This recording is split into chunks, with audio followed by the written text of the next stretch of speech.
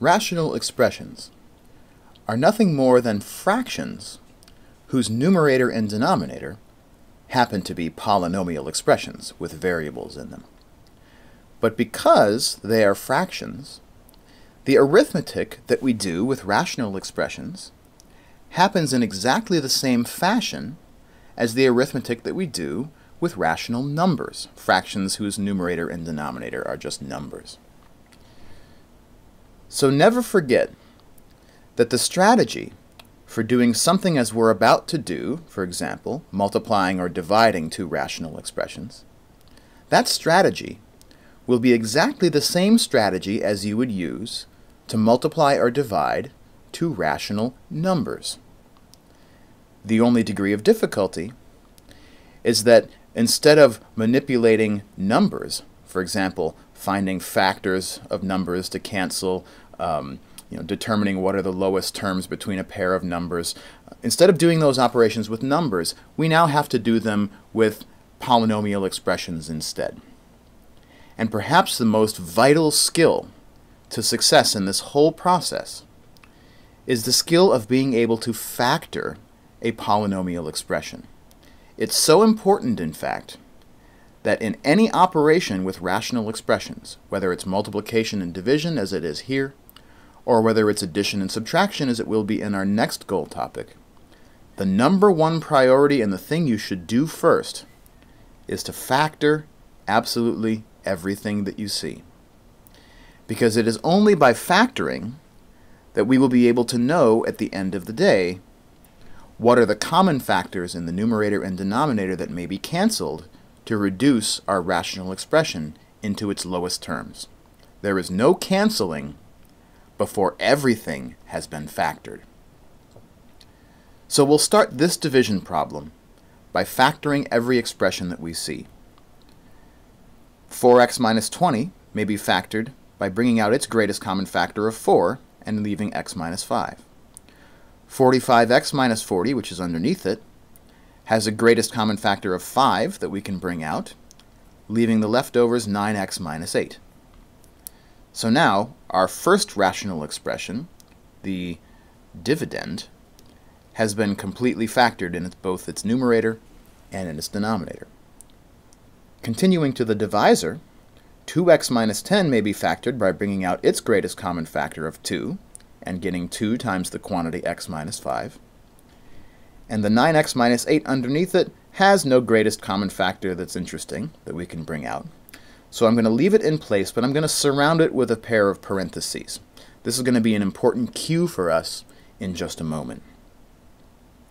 So now everything in this division problem has been factored. So what happens next? Next, we remind ourselves that what we're really doing is dividing one fraction by another fraction. And based on how we do this operation with rational numbers, we know what to do with these rational expressions.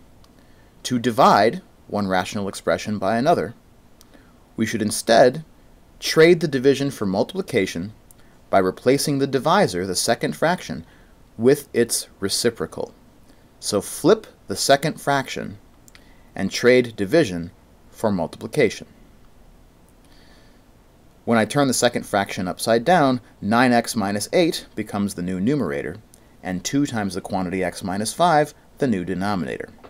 And we're now faced with, instead of a division problem, a multiplication problem of these two rational expressions. And again, just like with rational numbers, when you multiply two rational expressions, the result is nothing more than the multiplication of the numerators and the multiplication of the denominators. In other words, multiply straight across. I'm going to write that by just making this into one big long fraction by connecting the two fraction bars together. So that now, in the numerator of our product, we have 4 times the quantity x minus 5 times the quantity 9x minus 8. And in the denominator, we have 5 times the quantity 9x minus 8 times 2 times the quantity x minus 5. Now our multiplication is done, and we have a single rational expression for the product. The last step is to reduce that rational expression into its lowest terms by canceling any factors which are common to the numerator and denominator. And this is why factoring everything was so important.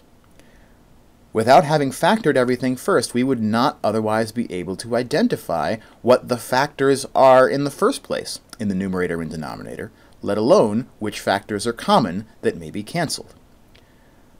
But our numerator has been written as a product of three factors: 4 times x minus 5 times 9x minus 8. Our denominator has been written as a product of three factors: 5 times 9x minus 8 times 2 times x minus 5. So we could see it as 4 factors if we wanted to. Now, any factor which is common in the numerator and the denominator may be crossed out. For example, the factor x minus 5 appears both in the numerator and in the denominator. That makes it a common factor, which can therefore be eliminated. Likewise, 9x minus 8 appears both in the numerator and in the denominator, making it a common factor that may be crossed out as well.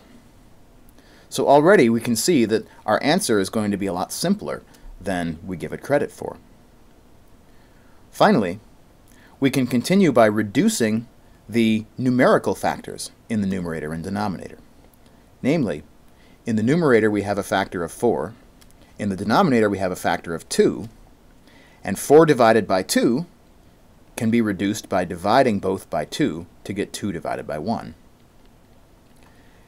And so when the dust is all settled, all that remains in the numerator is our single factor of 2, and all that remains in our denominator is a factor of 5 and a 1, which is invisible if we choose it to be.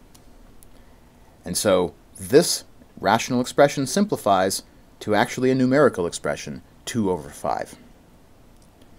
This is not something that will always happen. It's more typical that our final answer will still have variables in it. But in this example, there were so many factors that were common in both the numerator and denominator that after all the common factors were canceled, all of our variables ended up disappearing, leaving us with the numerical fraction 2/5. So multiplying and dividing rational expressions follows exactly the same strategy as multiplying or dividing rational numbers. But the most important difference is that the first step we should take in the process is to absolutely factor everything in sight. Every numerator, every denominator. Factor them however you can. Look for greatest common factors to factor.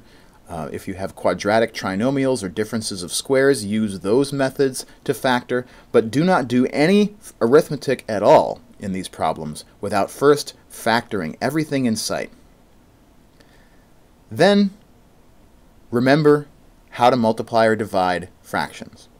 If you're multiplying, you can immediately go straight across.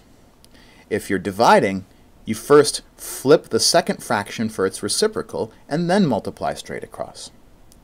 And after that has happened, because you've already factored everything in sight, it should be simple matter to identify which factors are common to the numerator and denominator and cancel them out to reduce your answer into its lowest terms.